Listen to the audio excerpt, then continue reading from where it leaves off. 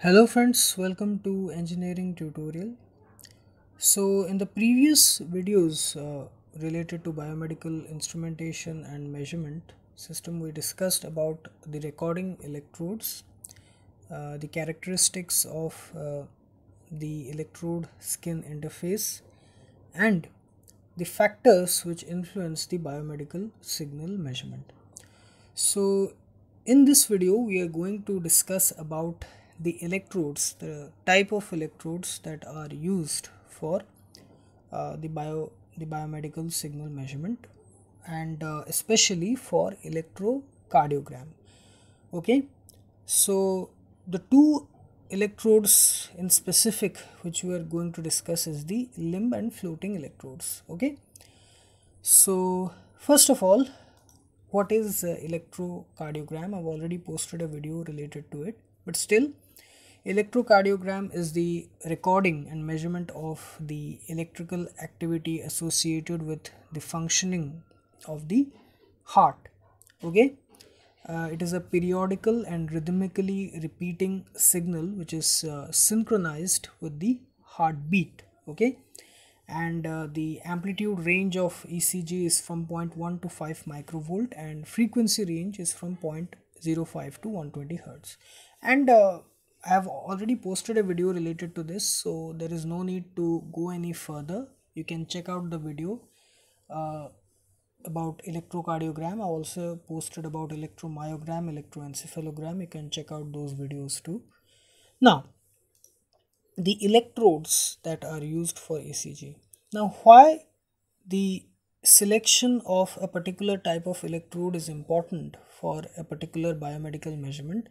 Because of various things. We have already discussed about how recording electrodes can influence biomedical measurement, particularly the interface that comes into play, the characteristics of the electrodes, the electrode skin junction, electrode electrolyte skin, the type of electrolyte which is to be used, and all those things. The polarization, skin contact impedance, motion artifacts. So for all of those reasons, the selection of electrodes is very important. Now, the electrodes that are commonly used for electrocardiogram are limb electrodes, floating electrodes, Welsh cup electrodes, pre-gelled disposable electrodes, pasteless electrodes, capacitive electrodes, air jet electrodes. Okay, so these are the electrodes that are used. In this video, we are going to discuss about limb electrodes and floating electrodes. Okay, we'll be discussing each of these electrodes in pairs in separate videos, because if I combine them in one, it will create confusion. Okay, so first is limb electrodes. So this electrode, as the name suggests, it is suitable for application in the four limbs of the body. Okay, arms and legs. Okay, now generally these electrodes are made up of German silver and an alloy of zinc, copper and nickel. Okay, and by the four limbs, what I mean is this.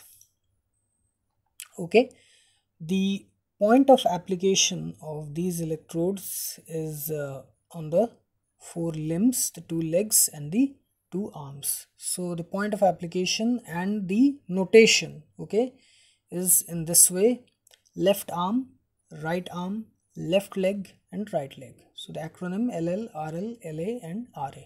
The electrodes are connected to these four points, and there are various other things associated with it which are not needed right now. I will discuss it in a separate video, which is about how these electrodes are uh, connected, the vectors as signal vectors associated with it. So we'll discuss it in a separate video. So now, for now, you understand that these are the 4 points of application of the limb electrodes. And these limb electrodes are generally designed, okay, they're in the form of clips, okay, like this. See, like just like the clips that we used for hanging clothes, the drying the clothes, okay, which we use, or paper clips, just like that. The design is similar to that, and they are generally made of, as I said, German silver and an alloy of zinc, copper, and nickel, with elastic straps for so that it is comfortable to wear or to connect. And these are the lead wires that are connected to get the signal and feed it to further signal conditioning, processing, and output display. So the various features that are associated with it is that the skin contact impedance associated with this limb electrodes, it ranges from 2 to 5 kilo ohm. Generally it is of the order of kilo ohms. Okay, that is important. Now the size of these limb electrodes is generally of the order of 3 cross 5 cm. Okay, and the electrode jelly or paste is used to achieve contact at these straps. Okay, this, you see these straps which are used, it is held together to the body, to specific body part, the legs or the arms, by electrode jelly or paste.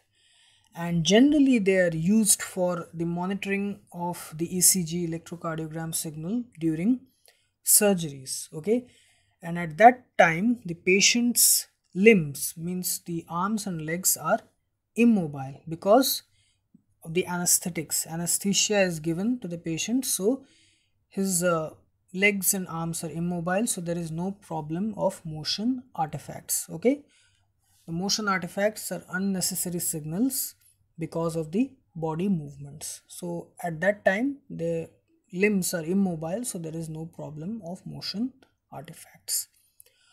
Now the next electrode which is used for measurement of ECG is the floating electrodes.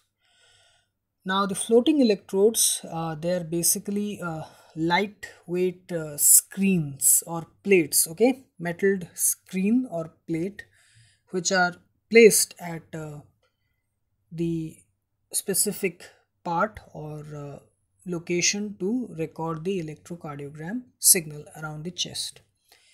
Now an important characteristic of these floating electrodes is that they do not make any direct contact with the skin or the upper layer of the body, because in between these electrodes and the skin a flat washer, okay, that is placed, and because of that it does not make any contact with the body. And because of this special feature, the problem of motion artifacts is reduced to a great extent, because this washer absorbs the effects due to the body movements. Okay, it absorbs those effects because of the body movements, and also it absorbs the moisture because of sweat, perspiration. It absorbs that because it has good absorbing capacities, and because of that those problems of motion artifacts, perspiration, sweat, that is reduced to a great extent, and it does not require any electrode jelly for adhesion. And the contact impedance of these floating electrodes is generally about 50 kilo ohms, so this is also in the order of kilo ohms, and they are made of silver impregnated silastic rubber. Okay, so they cling on to the specific body part easily because of this washer, and does not require any electrode jelly for adhesion, and they are very comfortable to wear, and can be used for monitoring physical movements. Okay, because the motion artifacts are reduced, they are used for monitoring the electrocardiogram during during exercising or any physical activity, because while doing any physical activity, to monitor the electrocardiogram signal, these type of electrodes, the floating electrodes, are used. Now this is the design of the floating electrodes. It is in the shape of a plate, and we have the contact surface which consists of a flat washer, okay, which absorbs the effects of motion artifacts and sweat because of perspiration. This is the lead wire which measures the electrocardiogram signal, and the voltage or current is fed to the further signal conditioning and processing circuitry. Okay, so here we have discussed about the two types of electrodes. Okay, two electrodes that are used for measurement of electrocardiogram. First, the limb electrode, and second, the floating electrode. Okay, so we'll discuss about these other electrodes in separate videos. Okay, so I hope you like this video, and please subscribe my channel Engineering Tutorial for more such videos related to electrical, electronics, instrumentation and communication engineering. Have a great day. Thank you very much.